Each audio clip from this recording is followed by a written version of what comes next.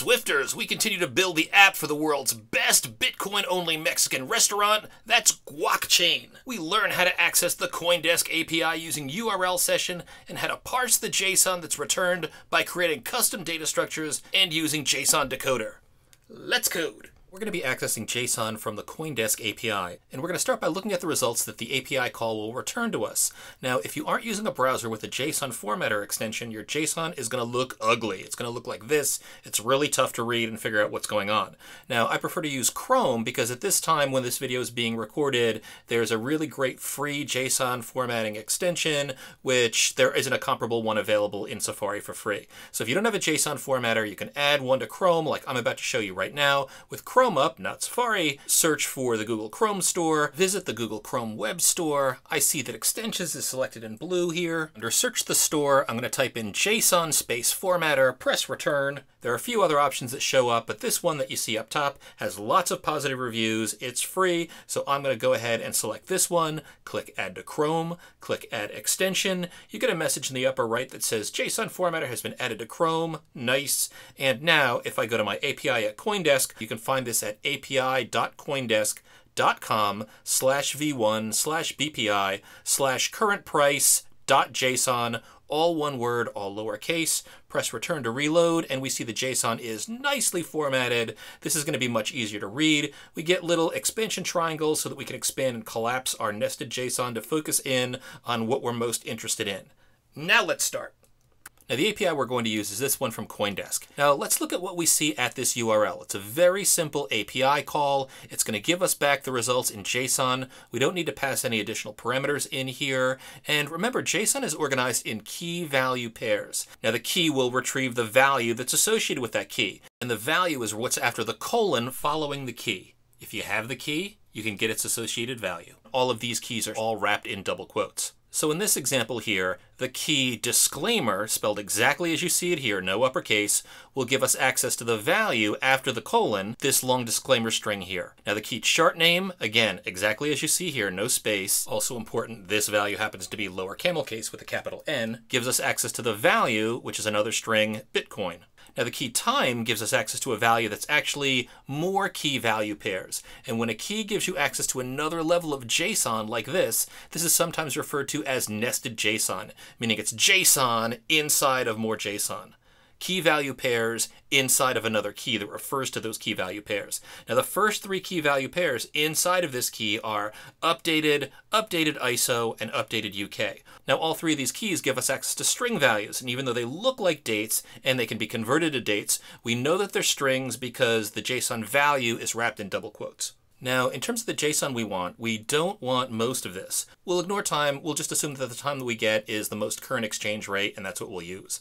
We also don't need the disclaimer or the chart name, but we will need 3 currency rates, and we've got to dig a little to get to those. So our results, everything we see here, give us access to all of the data on screen. But within this, we want to drill down first into BPI. This is nested JSON. That key gives us access to a bunch more key value pairs. Inside of BPI, we want to drill down into USD. Note that this is uppercase USD. It's very important that we refer to keys in the exact case value that you see in the JSON in the browser. It's all caps. This also gives us access to nested JSON, and inside of that we want access to the key rate_float. And look at what that gives us back. No quotes, so this is a number, and it's got a decimal, so in Swift, we'll assign this value into a double.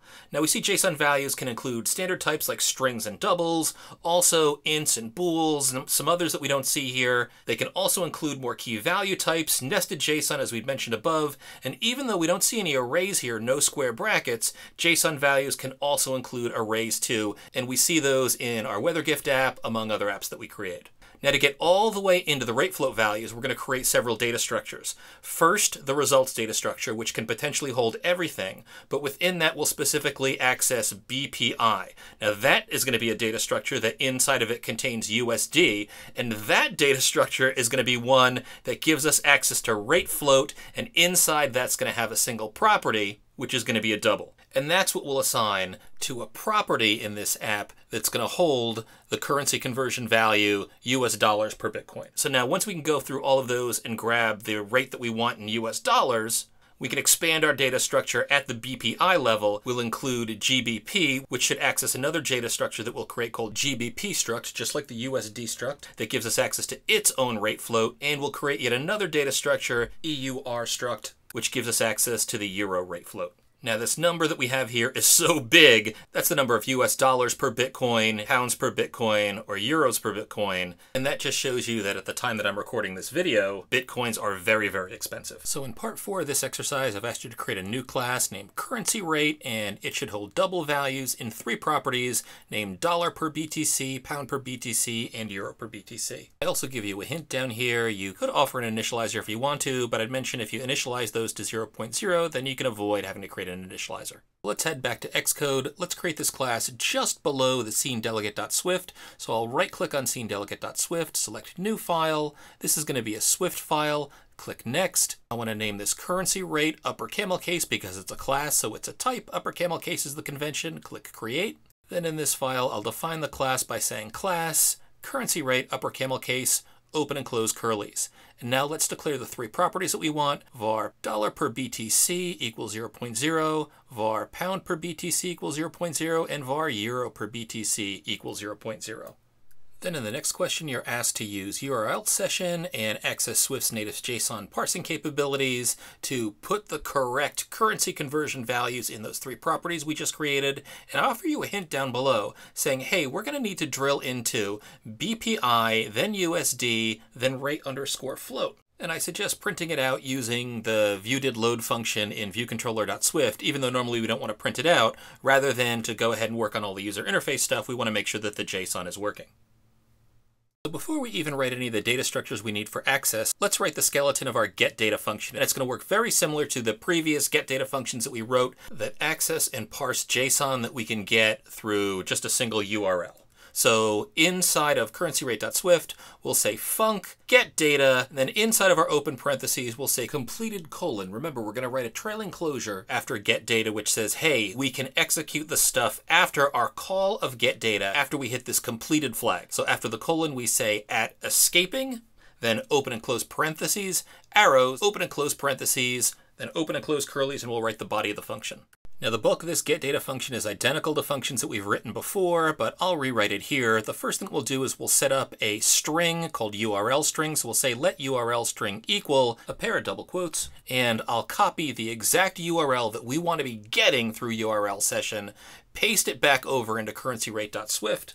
Then this next part isn't necessary, but I always like to print out to the console the URL that I'm accessing. So I'll say print, and then in quotes, we are accessing the URL string interp URL string, and I'll put the web emoji just up front so it's easy to recognize in the console. Next up, we need to create a URL. That's a special data structure in iOS. So we're going to say guard let lowercase URL equals uppercase URL. That's to create this data structure.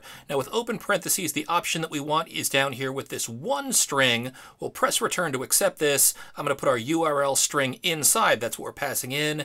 Else, open and close curlies. The guard let will let us pass through if this URL open paren string creates a valid URL. But if it can't, then we're going to get a nil. That means we haven't passed our guard test. That means we've got to return. So we'll just say print error could not create a URL from string interp URL string, and we'll put angry emoji out front for easy recognition in the console, but hopefully you'll never see this guy.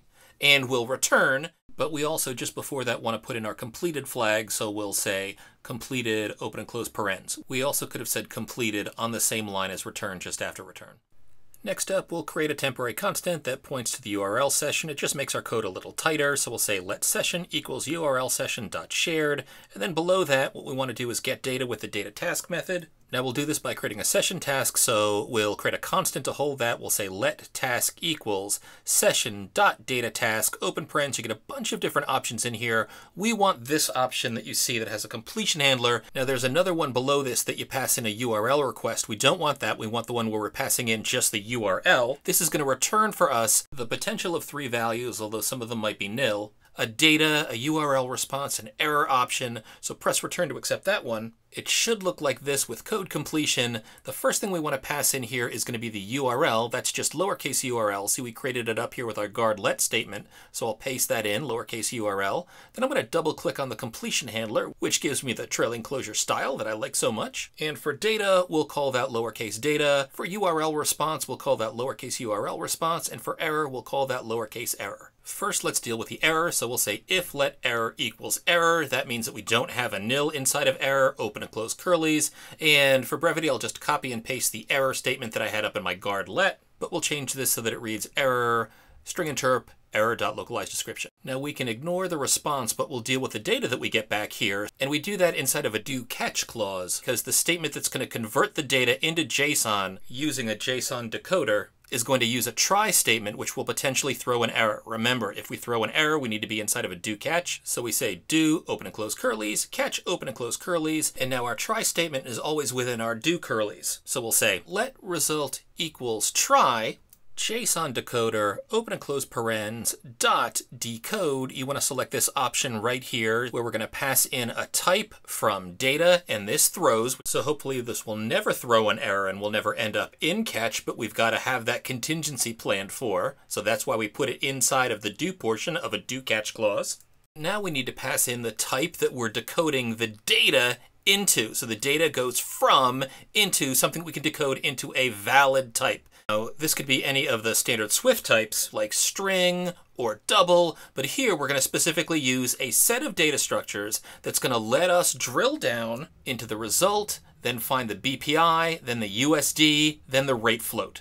So when I write nested JSON, I actually find it useful to work backwards. So start inside the nested level that I want to access and then build out my data structures back from there. So what I want to end up with is the value associated with the key rate underscore float, which should be inside USD, which should be inside BPI, which is inside of my overall results that I'm getting from JSON. So back in currency_rate.swift, the value that I want to end up with is var rate underscore float colon double. Remember, you're getting a double back, and rate underscore float has to be written exactly as the key appears in the returned JSON as we saw it on the web. Now I want to put this inside of a data structure that I'm going to use to return our USD value. So I'm going to call this private struct. I could name this anything that I want, but I'm going to call it USD struct colon. It has to be codable. Anything you decode using a JSON decoder has to have the colon codable after it. Open and close curlies. Then I'll just cut out this var rate float that I created and paste it inside this data structure.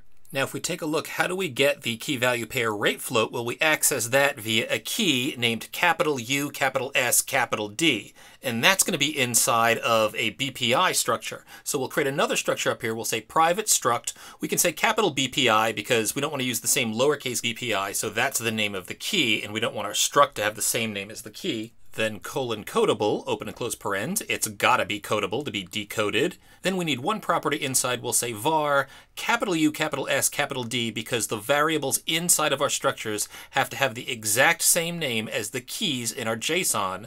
This will be colon, and the type for USD is USD struct. So now that we've created a struct BPI, we need to create the value that is going to hold the BPI struct, and that should be inside another structure that's going to hold all of our results, and we'll just call that result. So in currency_rate.swift, we say private struct capital result colon codable open and close curlies, and what we have here is one property, var lowercase bpi, the same spelling as we have in our JSON, colon uppercase bpi, which is the struct we just defined below. So now we're all set with our results. We can get into BPI, we can get into USD, we can get into rate underscore float. So now we can decode capital result, and we'll be able to drill down and access everything that we created to get to the rate underscore float value. So I'll clean up some of this extra space. We'll head down into our do clause, and we're going to decode to capital result dot self. So that means this result data structure is what we should take the data and squeeze it into. And since it's codable, and since it's structured exactly like the JSON, we'll be able to do this. And so we're decoding the data into result.self's format from, so the from will be data, exclamation point. Now we could have tested to make sure that we have non-nil in data, but if we got past the error, we should have something using this API. So force unwrapping that should be okay. Now on the line below, just to make sure that we're decoding this JSON okay, I'm going to say print, and then in double quotes, I'll do triple star, result, string interp, and then inside, the way that I drill down is by using dot notation. So I'll say result.bpi.usd.rate_float. See how this forms sort of steps to go down our nested JSON? Now we've got nothing named result, but that's the thing that holds everything. Then we have this BPI spelled the same way, USD spelled the same way, rate_float spelled the same way. And inside of catch, let's just acknowledge that error. So I'll copy the error from up here, paste it in between the catch curlies, and in the text here, I'll say error : trying to decode JSON. Then we want to make sure that we have completed, which is our completed flag, open and close parens right after that. That will tell our getData function when we call it that it's okay to execute the trailing closure that's in the curly braces after we call getData. We'll see that in just a bit. And here is the ultra important piece that's so important to remember, and it's so frustrating if you forget to do this. We have to say underneath this task.resume open and close parentheses. If we don't, then we're not running our task and we're not going to get our results. And make sure that you place this in the right space. There should be two curlies after the task.resume. And now we're going to head over to viewcontroller.swift because we need to create an instance of currency rate so we can call its getData method to get the data. So in viewcontroller.swift, declare var lower camel case currency rate equals upper camel case currency rate, open and close parens. Then down in view.load, currency rate dot getData, press return. We get a closure in there, just put print called successfully. Let's build and run. It looks like our interface is just a little bit off. We can fix that in a bit, but we see down in the console it says called successfully, and we get a result of 8770.0688. Yours might be slightly different depending on the current US dollar to Bitcoin rate, but this works great. Now, just to give myself a little bit more room for the user interface, I'm going to go over to main storyboard and I'm going to shrink the taco. So I'll click on the taco. I've got my attribute inspector set up, but let me expand under the taco to take a look at the constraints. I'm going to click on the height constraint. I'm going to set that to 75. That looks good. What if I build and run? How does that look? Tight in the bottom, but good enough. It's not clear to me why my user interface on the main storyboard isn't matching to what's being shown on the simulator, but this is fine for the learning objectives in this app. So now that we've got our currency rate for US dollars, we also need to get pound and euro. So let's head back over to our currency rate class. And first, let's take a look again at our JSON. So if we see how we got US dollar, under BPI, we had a US dollar and we accessed the key USD and we created a struct for that. And then we got our rate_float there. Well, we should be able to repeat what we did with USD for Great Britain pound and for the euro as well. So let's do that. Let's head back over to currencyrate.swift, and I'm actually going to copy the structure that I created, USD struct, and I'm going to paste it down below. Then I'm going to change the name of the second one to GBP struct, and pasting in the third one, I'm going to change that to EUR struct for Euro struct, and then I'm just going to create two more properties of the BPI class. I'll copy the variable USD line that I have right here, and then I'll paste it twice below, and then I'll change my var USD to GBP for Great Britain pound, and this last property to EUR for euro. Changing the two types in here to GBP struct and EUR struct respectively. So now if we take a look at our JSON, we are mimicking in the structs that we created inside of our currency rate class, the same thing that we see in JSON with all of our properties given the same names that we have in the keys here. Nice! Now let's scroll down to our do catch loop right after where we decode our JSON, and we'll modify our print line here. So in addition to having this string interp result BPI USD rate float, we'll say comma and then just paste in two more copies of that string interp here, converting the second one to GBP and the third one to EUR, just so we can verify we're getting those three different results. Then on the line below this is where we'll take those values that we're getting from our JSON in our private struct and assign those to the properties of this class. So we'll say self dot dollar per BTC equals, and I'll copy and paste the result BPI USD rate float. Paste it in down here. I'll do the same for self.pound per BTC and self.euro per BTC, taking the right GBP rate float and the right EUR rate float. So now I should have everything set up and exposed inside of my instance of currentrate.swift when I run it from viewcontroller.swift. So congratulations on getting this far. We made an API call with URL session, we grabbed the data, we created custom data structures and decoded the JSON, and we now have the currency rates for US dollars per Bitcoin, Great Britain pound per Bitcoin, and euro per Bitcoin. So in the next video, we'll use these values to calculate the current bill and also convert it to Bitcoin.